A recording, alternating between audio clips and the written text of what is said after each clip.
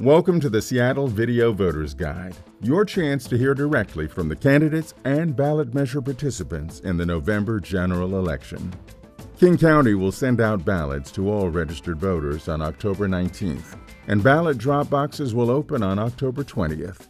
Or you can drop your voted ballot in the mail. No stamp required.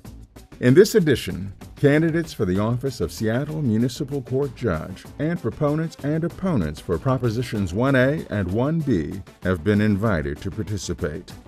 The statements are up to 2 minutes long and unedited. The speakers will appear on your screen in the same order as on the ballot. Municipal Court Judge. Seattle Municipal Court's 7 judges hear cases involving misdemeanors and gross misdemeanors, including domestic violence, DUI, parking tickets, and traffic infractions. The Municipal Court also hears cases involving civil offenses, such as violations of the city's fire, housing, or zoning codes. Each Municipal Court judge serves a 4-year term in this nonpartisan office. This year, all 7 judges are up for election. All voters in Seattle can vote in each of the 7 judicial races.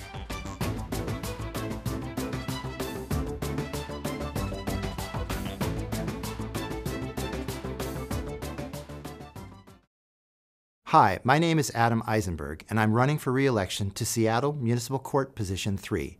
I joined the bench in 2017 with important and diverse legal experience. 7 years as a criminal prosecutor, 5 years as a civil defense attorney, and 13 years as a commissioner and magistrate. I also bring lived experience as a Jewish person and a gay man. As a judge, I believe in restorative justice. Restorative justice demands that we recognize our courts have been plagued by systemic racism, bias, and prejudice.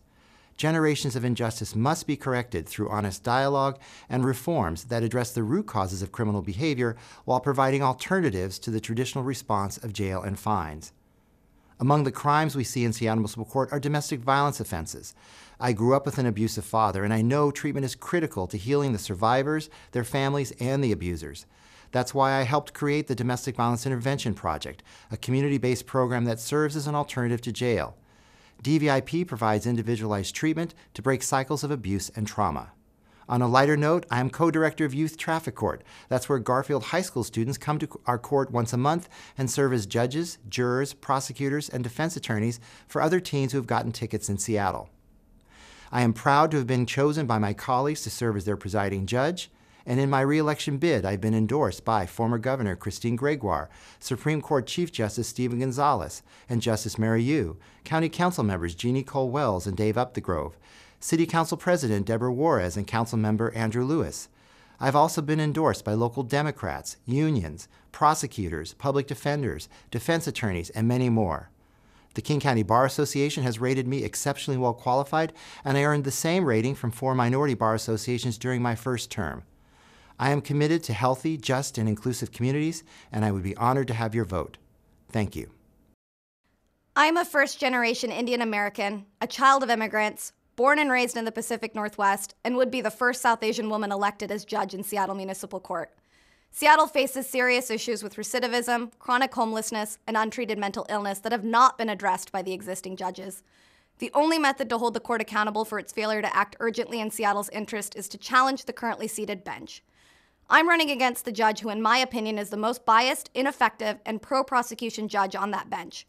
My career as a public defender was a crucible of constant interaction with the courts, the prosecutors, defendants, and the community.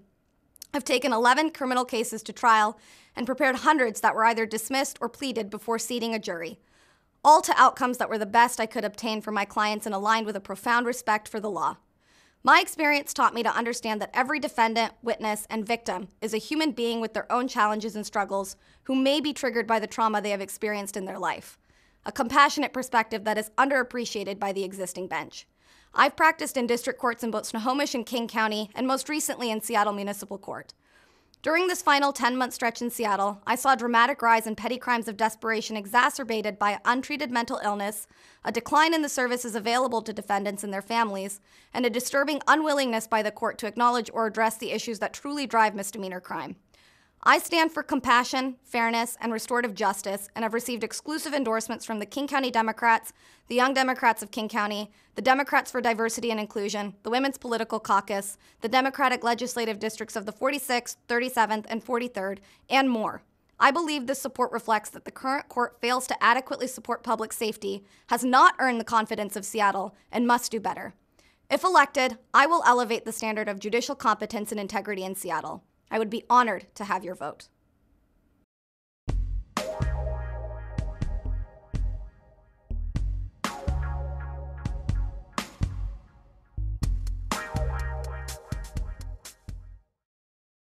My name is Judge Damon Shadid. I am running for re-election to the position I have held on the Seattle Municipal Court for the past 8 years. My 2 terms in office have been guided by a singular principle. We can make Seattle safer and healthier by addressing the root causes of crime instead of the business-as-usual approach of jailing people repeatedly and then releasing them back onto the street in a worse condition than when they entered. To accomplish this, I have taken a multi-pronged approach to addressing crime in Seattle. First, we needed a more efficient and effective way of handling low-level property crimes. I therefore created a new community court, unifying the court, the city attorney, and the Department of Public Defense behind a shared vision of connecting defendants to services on their very first court date, instead of having to wait months for a case to resolve. Second, we needed better ways to address people who come to the court system with untreated and sometimes long-standing mental health issues. These people can often act out in violent and dangerous ways. Holding them in jail for long periods of time can often destabilize them further, making them even more dangerous when released. I therefore expanded and reimagined Seattle's mental health court to better serve these challenging individuals. Finally, we needed a better way to support our essential case workers who are on the streets every day helping connect those experiencing homelessness to services and housing. I created a consolidated calendar that allows case workers to come to court just 1 half-day per week to support their clients who are involved in the criminal legal system, thus giving case workers more time to work with their clients on the street instead of sitting in court. The common theme behind all these programs is collaboration. No one institution or program can solve all of our problems. We must work together to make our city a safer and healthier place to live. But we have much more work to do, and I would ask for your vote in the November general election. Thank you. My name is Judge Damon Shadid, Seattle Municipal Court, Position 7. I'm Najat Rose Akins, and I'm running for Position 7 on the Seattle Municipal Court bench. I love Seattle. I became a U.S. citizen here, but I've seen it erode with the breakdown of collaboration across the city. I'm running for Seattle Municipal Court to help repair this breakdown, to improve community confidence in the court, and to return to an individualized approach to judicial decision-making. I'm running because I've spent the last 12 years working with victims of crime in Seattle and managing our community relationships with police. In my 12 years at the City Attorney's Office, I've partnered with community members, government officials, law enforcement, and businesses. I've seen firsthand that issues affecting communities are rarely resolved in silos. Real change takes collaboration from everyone involved, a willingness to listen, and taking responsibility when things are not working. Systems can always be better. I'm the candidate that can make Seattle Municipal Court better. I've worked in the public sector in Seattle for my entire legal career. I worked in the Seattle City Attorney's Office's criminal division for 6 years. In that role, I developed a great understanding of all types of cases that come before the court. While working in the criminal division, I tried over 60 cases. I resolved cases in mental health court, community court, and domestic violence court. My awareness for how a criminal case impacts all those involved has further deepened since serving regularly as a pro tem judge within King County. These experiences in the City Attorney's Office and serving as a pro tem judge have shaped my judicial philosophy.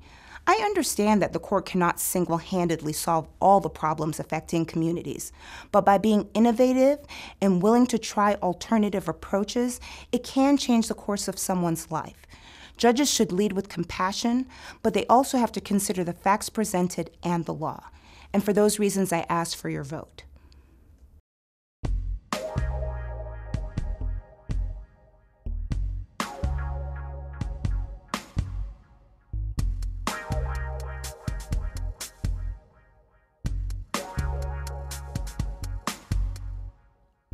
Seattle Proposition Numbers 1A and 1B. Proposition 1A was submitted to the City Clerk as Initiative 134, and Proposition 1B was proposed as an alternative to 1A by the City Council and Mayor as Ordinance 126625. The two propositions concern allowing voters to select multiple candidates on their ballots in city primary elections. Voters will be asked two questions. 1. If either of these proposals should be enacted, yes or no. And 2. Regardless of the answer in question 1, which option would they choose should one of these proposals be enacted, 1A or 1B? The responses to question 2 will only be counted if there are more yes votes than no votes in question 1. Proposition 1A, Initiative 134, would allow voters in primary elections for mayor, city attorney, and city council to select as many candidates as they approve of for each office. The two candidates receiving the most votes for each office would advance to the general elections, consistent with state law. The city would consult with King County to include instructions on the primary ballot, such as vote for as many as you approve of for each office. As an alternative, the Seattle City Council and Mayor have proposed Proposition 1B, which would allow primary election voters to rank candidates by preference. In the first round of counting, each voter's top preference would be counted. The candidate receiving the fewest votes would be eliminated. Successive rounds of counting would eliminate one candidate each round, counting each voter's top preference among remaining candidates until two candidates remain to proceed to the general election. King County would include instructions on the ballot for voters. Voters will be asked if either of these proposals should be enacted. Then they will be asked to choose which option they prefer, should one be enacted. All voters in the City of Seattle can vote on the two questions in Seattle Proposition Numbers 1A and 1B. My name is Sarah Ward, and I'm a Seattle resident and attorney. Proposition 1A, or approval voting, is a simple, nonpartisan change that empowers voters. It lets you vote for all the candidates you support in Seattle primary elections, instead of just one. Just like today, the two candidates with the most votes advance to the general election. Proposition 1A means true representation. When you can support multiple candidates, every candidate will compete for your support. With approval voting, candidates must propose policies that are realistic to implement and popular with all voters, not just their strongest supporters. Proposition 1A will make our leaders accountable to underrepresented groups they'd usually ignore. In St. Louis, a majority-minority city, voters made history by electing the first ever Black woman as mayor using approval voting. According to election experts, approval voting winners represent voters better than any other election system, including ranked choice voting. That's why election reform groups like Equal Vote Coalition and the Center for Election Science support it. Proposition 1A is also fast and free to implement. City Council proposed Proposition 1B uses a complex system that would cost $3 million more per election and take until at least 2027 to implement. In contrast, approval voting is so simple, the ballot does not have to change. And just like today, results are available the evening of the primary. Proposition 1A could be used in Seattle as soon as 2023. Vote yes on Proposition 1A for representation and accountability. Ranked choice voting is a fairer and better way to vote that gives voters more voice and more choice. Whether you're a renter or a homeowner, you live in Rainier Beach or Magnolia, you have deep roots in Seattle, or you're a newcomer, most of us agree that our democracy works best when everyone is fully heard. With ranked choice voting, you have the freedom to vote for your candidates in the order you prefer, and know that your vote and your voice will matter. Ranked choice voting lets you rank candidates based on your first, second, and third choices, and so on, so that even if your first choice candidate doesn't win, you can still affect the outcome of the election, because your vote will count towards your next choice. The other option on the ballot encourages you to select all the candidates you could settle for, rather than the ones you really want to win, and you can't differentiate between the candidates you like best and who you could just live with. Ranked choice voting is a proven system that is already being used in more than 50 cities and counties across the U.S. It has encouraged more positive campaigning, and data shows that voters like it and find it simple. Together, and with the support of organizations like the League of Women Voters, Seattle-King County, the King County Democrats, Fair Vote Washington, and many other community-based organizations, we can give voters more voice and more choice with ranked choice voting. Vote yes on 1B.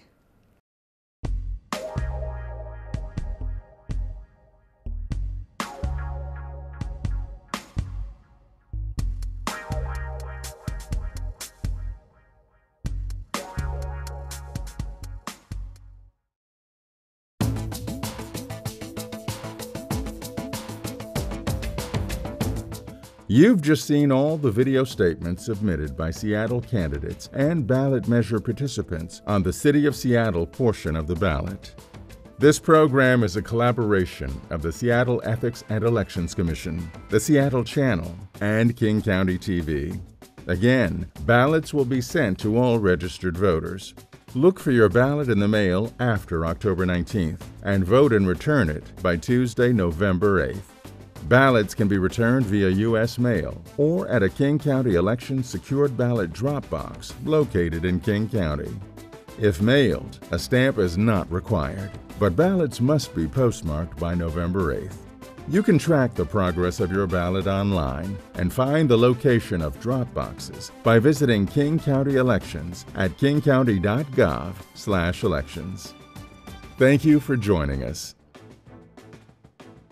We'd like to hear from you about the Video Voters Guide.